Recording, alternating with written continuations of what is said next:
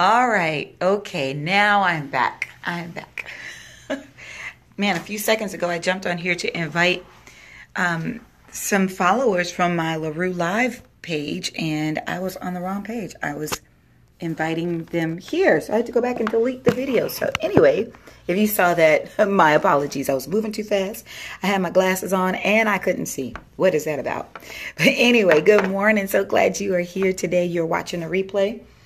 I am just so excited. Hey, Aisha, I know you probably were like, what in the world is she doing? I was inviting people from my LaRue Live page to come and watch this worship leaders chat. I got it right. Yeah, I was like, what? When I clicked off and then I saw Aisha jump on, I was like, wait, no, that's not right. So anyway, I'm here. I haven't had any caffeine this morning.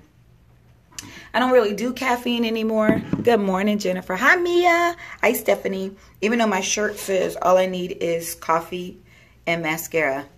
I got my mascara, but I don't have the coffee. I don't drink coffee too much anymore, but anyway, I don't have it.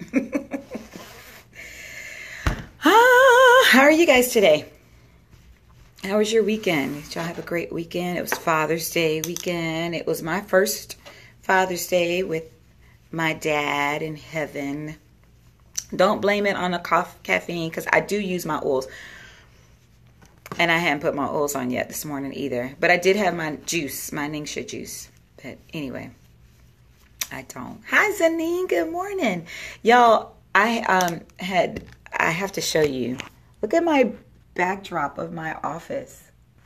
It's hymns, a printout of hymns. And then one of my choir members, longtime friends here in the choir. Look what she did to my office. Look at that. Look at, she took my CDs and put my covers and my CDs in frames. Isn't that cool? And those are the hymns. And then she believed she could, so she did thingy. And isn't that just beautiful? I was so surprised when I walked in this morning. She did it yesterday. So cool. Yeah. Hi, Gia. Yeah, Stephanie, how was it for you? It was a little emotional Saturday.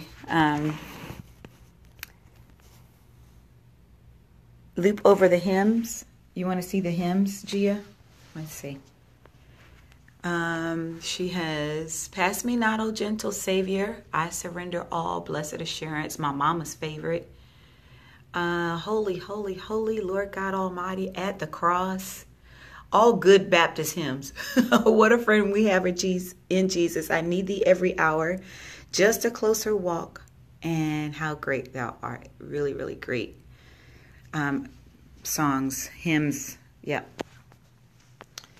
Thank you. Yeah, they're great hymns. So this morning is going to be a little different, y'all. It's interesting. I pray for you guys. I thank you for always watching and for being here. And those of you that are watching the replay, I pray for you.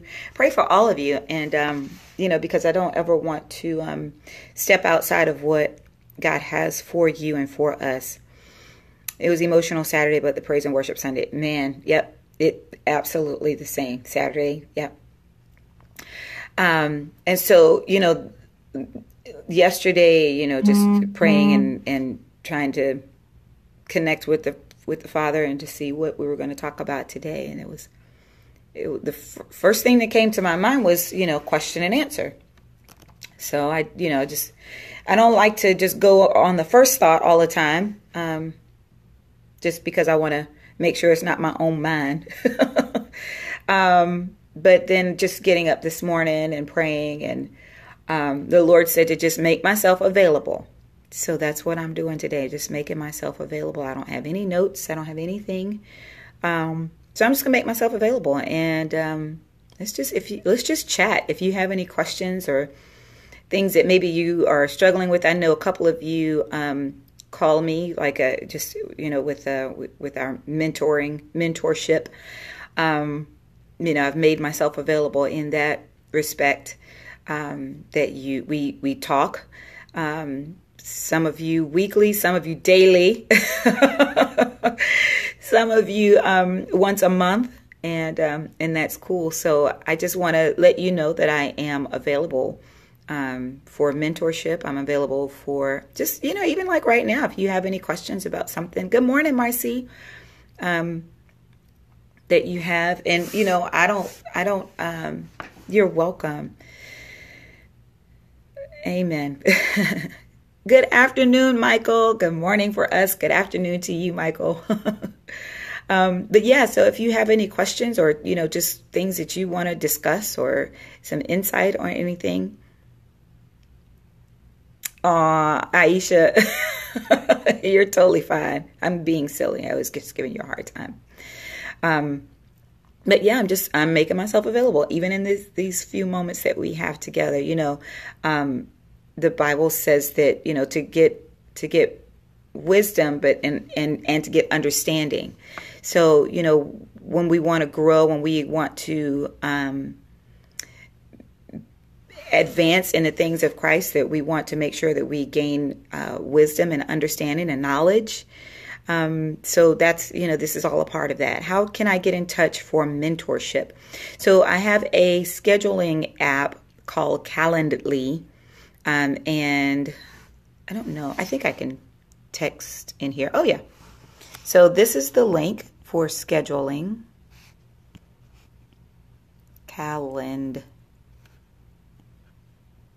Calendly.com/LaRue Live. And if you click that link, that will take you to a calendar that you can schedule a free 15-minute call or a 30-minute call that is just as if you were doing a lesson, but it would be the for the time frame of 30 minutes. And then there will be a link for you to pay for that time frame. And then also you can do a 15-minute call as well. Good morning, Frederick. Good to see you, sir, from Columbus, Georgia. I hope all is well there. I miss you guys. So, yeah, you can absolutely connect with me there, Judith. Yeah. One of the things that I am making myself grow and learn more of course, I have a vocal coach, and I meet with her once a month. And she is, hi, Candace. And she is training me and developing and growing and disciplining me as a vocalist because I want to continue to learn, and I want to continue to just know more about what my craft is. And so and then everything that I'm learning, I like to share with you all. But something else that I'm learning more about is my finances. God gives us the power to get wealth, and He gives us ideas, and He gives us. Good morning, Tita. Am I training? Yeah. Where you been, Judith?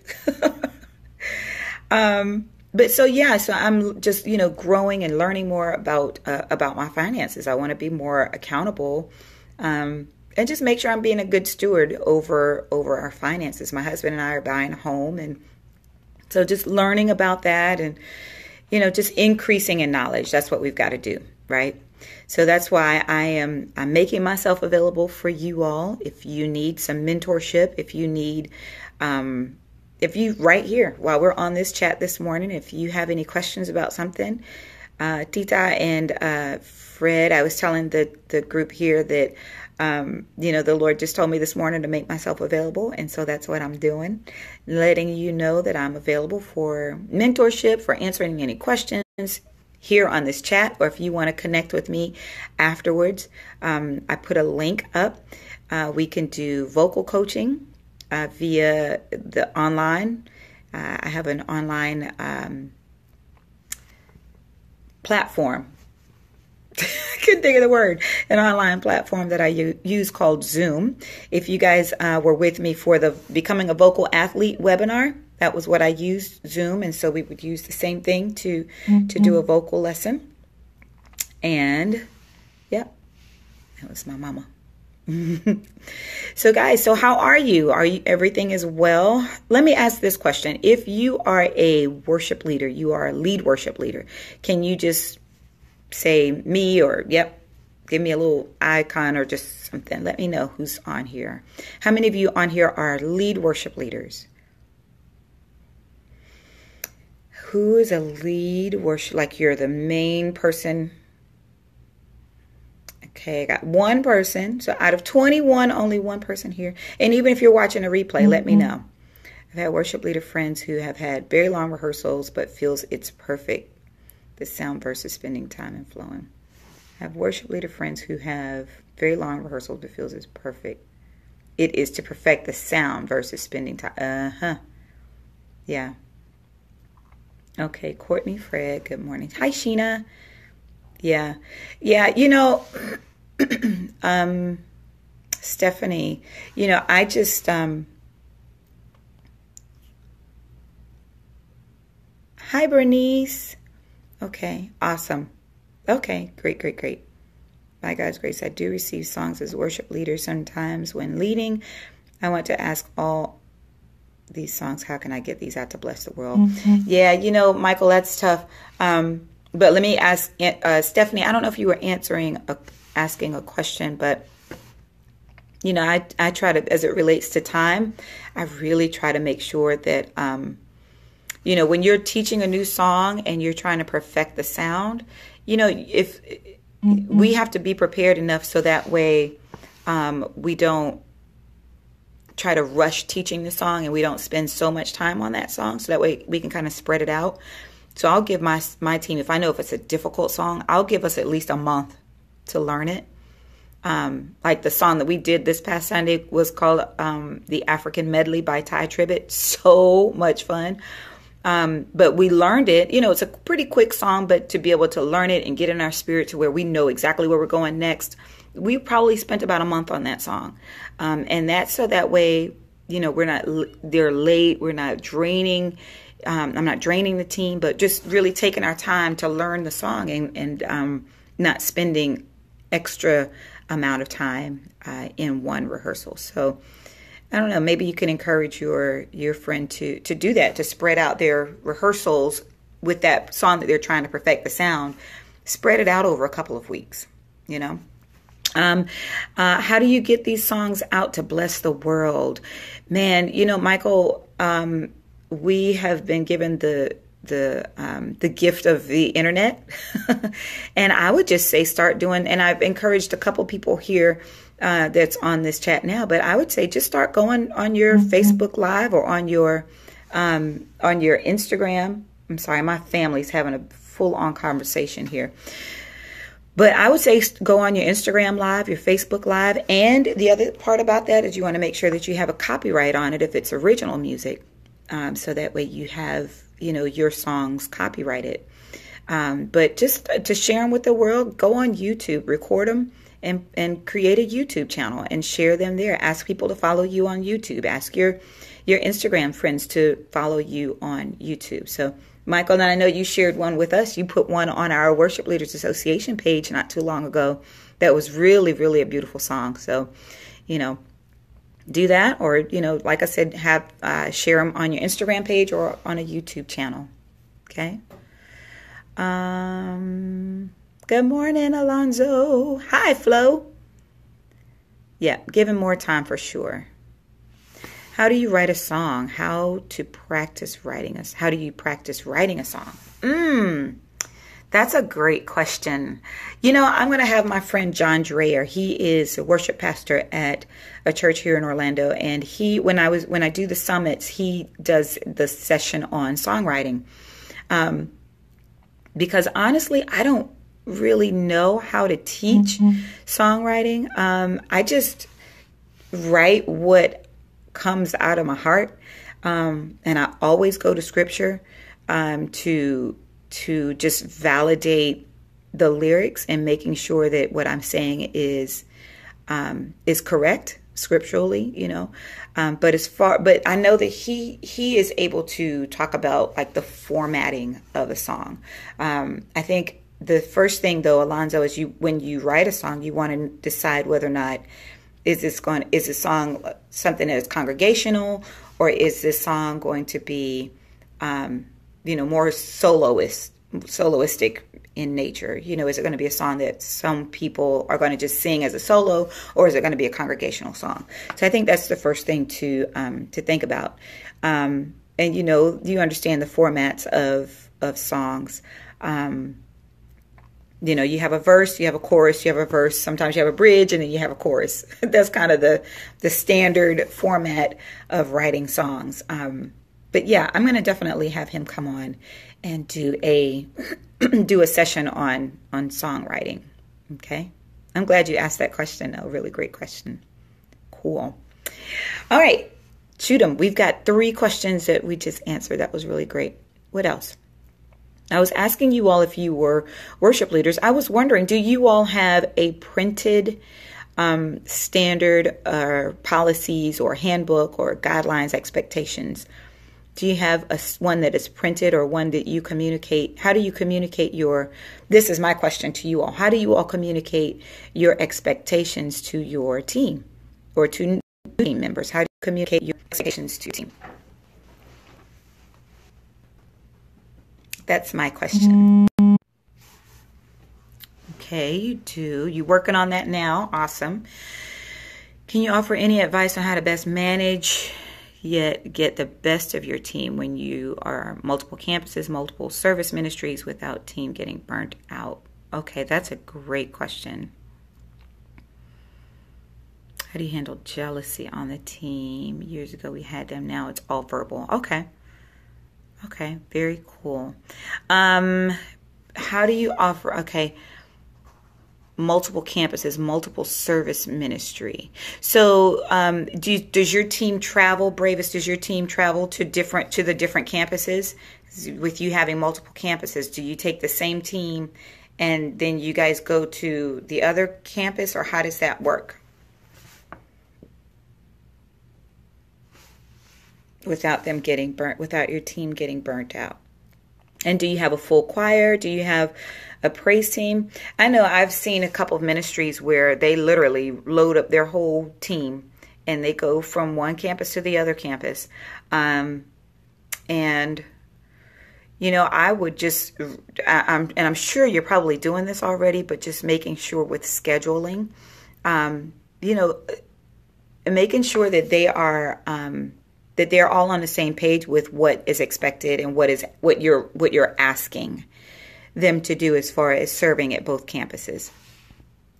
Whoops, bring my yeah. We have members spread out between the two, and it's just a praise team. The praise team that goes to different campuses. Okay, yeah, and that's great that you have members that are spread out between the two. I would say, though, just making sure that when you're scheduling them, that they are, that they're okay with what's being expected of them. Let them know that they have the opportunity to take vacation time, just like you do at work. If you need to take time off, or if you need to take a week off, that it's okay for them to do that. I find that a lot of times, though, 2 campuses, 2 services. A lot of times people don't want to take a break. You have to make some of them take breaks. I know with our choir, we've done that. You do 4 services, 2 campuses, 2 services, 2 campuses, 4 services. So your praise team is singing for 4 services in between 2 services. Yeah, I would definitely let them know, Bravest, that it's okay for them to take time off.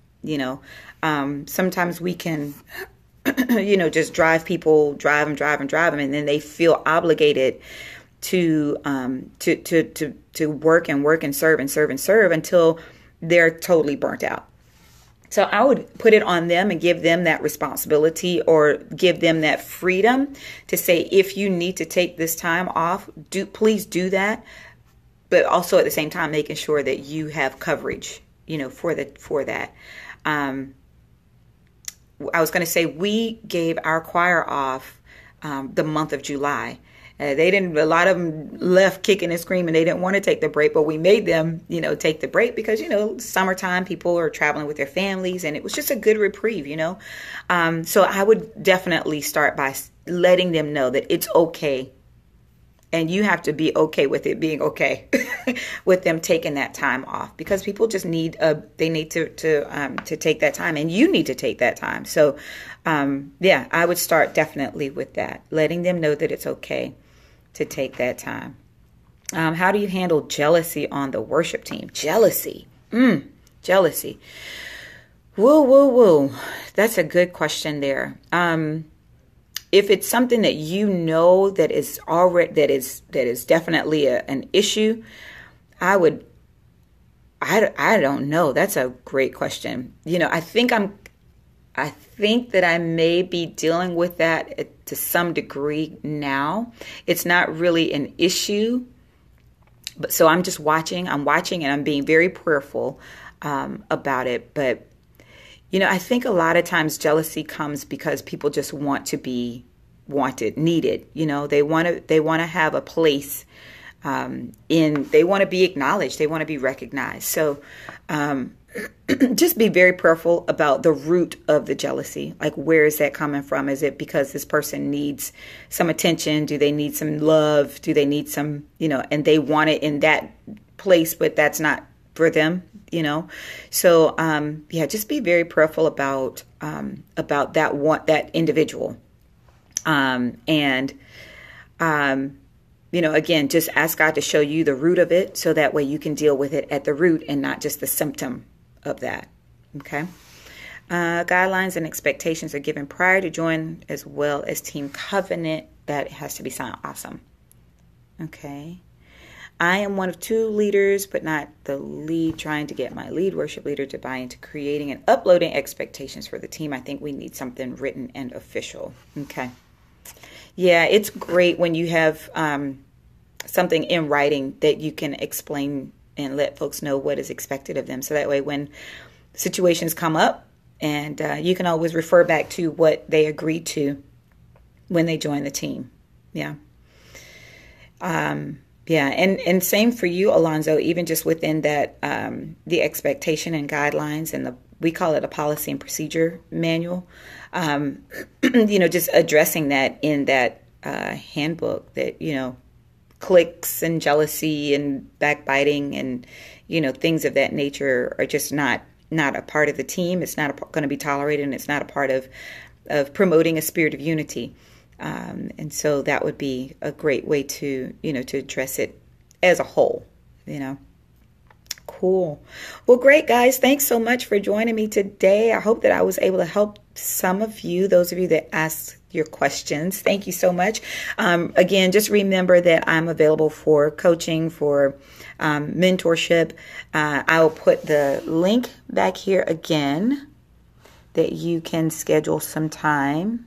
Calendly.com/LaRue Live. There's that. And can you create a sample maybe for purchase? Yeah, I can actually do that.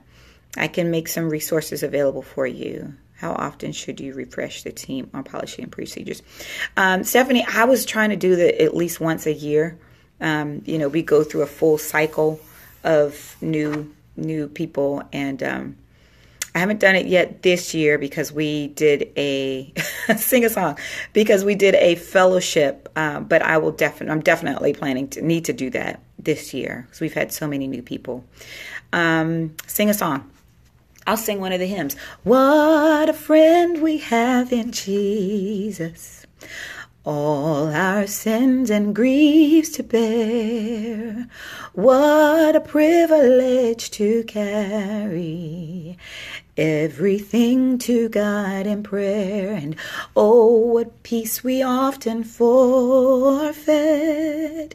Oh, what needless pain we bear.